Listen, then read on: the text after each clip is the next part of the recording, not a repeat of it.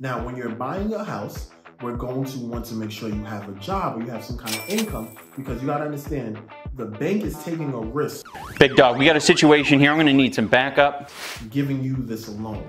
They wanna make sure that their loan is secure because you have a job. You have some kind of way to pay them back. They wanna make sure the bank isn't in the industry of losing money, in the industry of making money or loaning money. And one of the ways they do that is by giving you a mortgage. So they want to make sure that, hey, you've been working for at least 2 years or a year. You have some kind of income coming in. Is it a rental property? They want to make sure that they can see money's coming in. This is generating. Steady and consistent income is coming in so they can feel safe. We're going to talk about the things you need to do or to pay attention to if you want to qualify for a mortgage. So before we get started, I need you to understand, each one of these topics can be its own separate video. Right now, I just want you guys to understand the big concepts and the ideas of the main points and the things you want to be aware of and to know about to get qualified for a mortgage. Does that make sense? Yes. All right, so let's dive in. Number one. Your credit score. Yes, if you do not know this by now, I don't know where you've been. Probably been under a rock and not watching my videos, because credit plays an important part when you're getting any type of loan, not just mortgages, a car loan, a personal loan, any kind of loans, they're going to look at your credit score. So the better your credit score, the better the interest rate is for your home, for your loan, for anything, all right? So higher credit, better loan.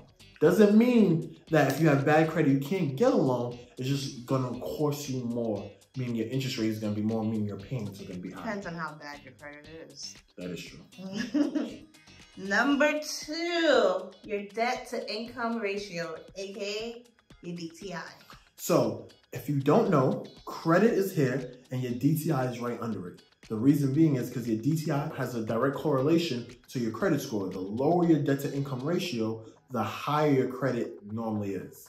Now, when your credit is low, it usually means you're over leveraged, meaning you have too much debt and versus how much income you have. So when you're looking at a mortgage or when you're trying to get qualified for a mortgage, we're going to look at all your debt. We run your credit, we look at all your debt, and we're going to compare that to how much income you have and how much room is left extra to then pay for a mortgage. So that's why we say your DTI matters, debt to income ratio. Number three, employment history. Now, when you're buying a house, we're going to want to make sure you have a job or you have some kind of income, because you got to understand, the bank is taking a risk giving you this loan. They want to make sure that their loan is secure because you have a job. You have some kind of way to pay them back. They want to make sure the bank isn't in the industry of losing money, they're in the industry of making money or loaning money. And one of the ways they do that is by giving you a mortgage. So they want to make sure that, hey, you've been working for at least 2 years, a year. You have some kind of income coming in. Is it a rental property? They want to make sure that they can see money's coming in. This is generating.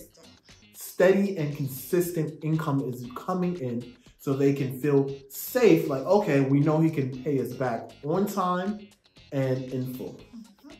Number four, your down payment. Now, the down payment Too stupid to understand this. matters.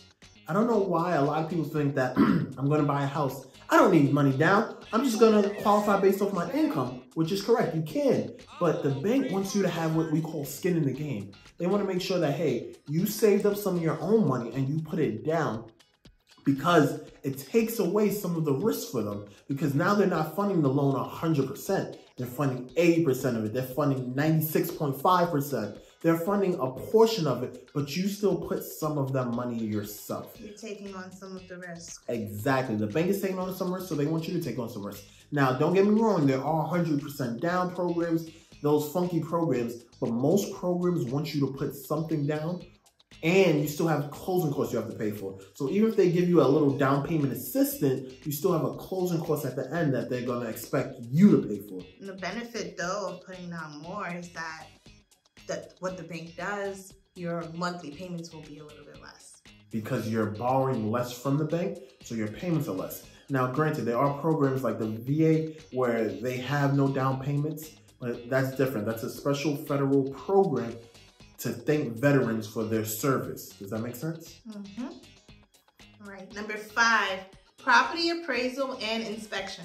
Okay, so there's two different things.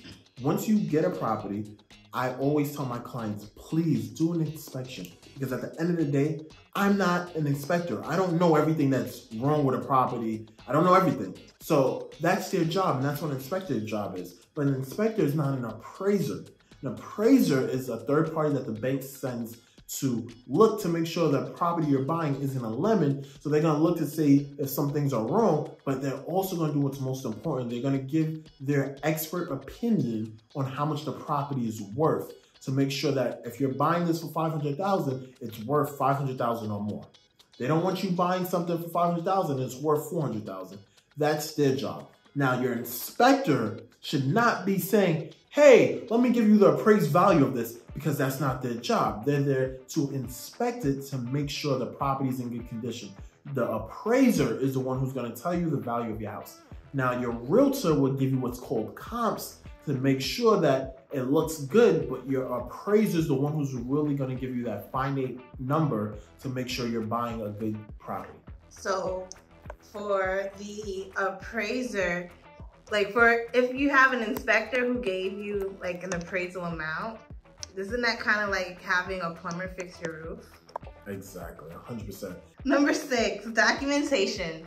Now, documentation is important because we have to make sure you are who you say you are. We want to make sure your social security is right. We want to make sure your ID is correct, because there's a lot of fraud going on. So we want to make sure that we have all the documents. When the bank asks for your bank statements, we got that. When they ask for your W-2s, we have that. So we ask for a file. So if you're going to get qualified or thinking about it, make the file now. Do it! Do it! Have everything ready to go. So when you speak to, hey, Malcolm, oh, you need my file? No problem. Here, boom. You have your W-2s. You have 2 most recent pay stubs. You have the 2 months bank statements. You have everything that we need to qualify you. It makes the process quicker and easier for you.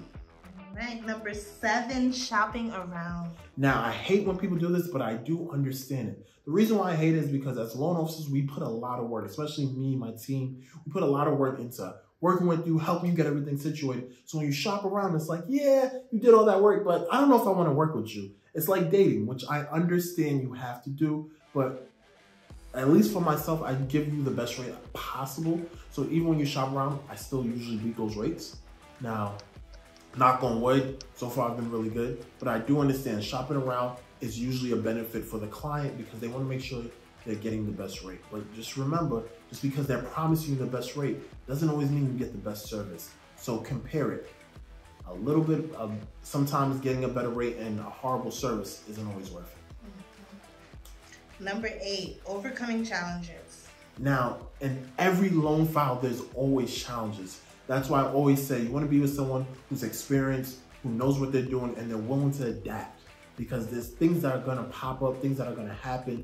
Maybe a life circumstance happens. Maybe you realize, hey, I'm short money, Malcolm, what do I do? Like, these things happen. So you want a loan officer who you're able to talk with, you feel comfortable, and who's able to help you get around and navigate the rough waters when it's time. You want a captain.